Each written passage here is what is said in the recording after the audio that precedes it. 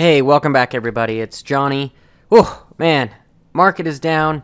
I know I made a video of Bitcoin saying it was gaining traction to that 15K within 24 hours. Maybe I was definitely wrong. I still think it's going to get back to 15K because it appeared that the Bitcoin dominance was going up. Big whales were selling out and they were flooding money into Bitcoin. I did say that there was a possibility of it retracting and then trying to hit some other support lines right around 12,000, and then its next support would be 10,000, which it did hit.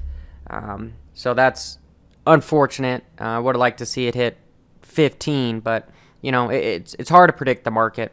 Anyway, we have lost. This keeps going up. Every time I refresh the page, it goes up by a couple billion. But we lost over $120 billion in the market overnight. And that's roughly anywhere between 16 to 18% just in one day, which is tragic. But that means everything is on sale around those same percentages. Some a little more, some a little less. But if we go to the one day, we're up here right around a high 713 billion, and then down here as a low, 536 billion, and we can see we're up to 591.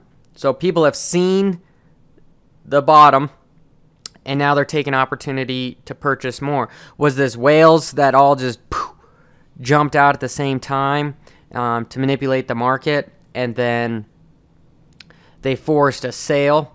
So then everyone, all the small peons that were holding small, $500 to $10,000 positions, they started panic selling, and obviously the prices go down, so then the coins are cheaper, and then our big money coming back in and purchasing everything that's on sale. I don't take this as financial advice, but I'm going to purchase coins that are on sale. I wish I would have done this. I made a big purchase on a bunch of coins a week ago. Well, more like Friday. So not even a week ago, and I'm like, okay, everything's on sale. I'm gonna dip in, make some more positions, and Tron would be a good one. I mean, Cardano would be a good one. There's a few other ones that I'm looking at that I'll make. Like Next. There's some other ones that I'm looking at that I'll make a video of and get your guys' opinion. But it appears everyone is trying to come back up. People are flooding the market again, purchasing everything that's on sale. So this is a good opportunity. Just be cautious. Don't invest anything you're willing to lose.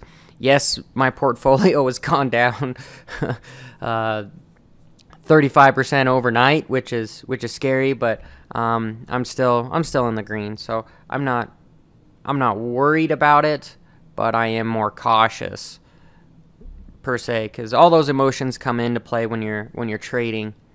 So, which is not good. But I mean, Ripple $1.40. I know people, when this thing was up to $3, everyone was still buying in. Stellar, that'd be a good one to snag up. IOTA's been staying pretty stagnant.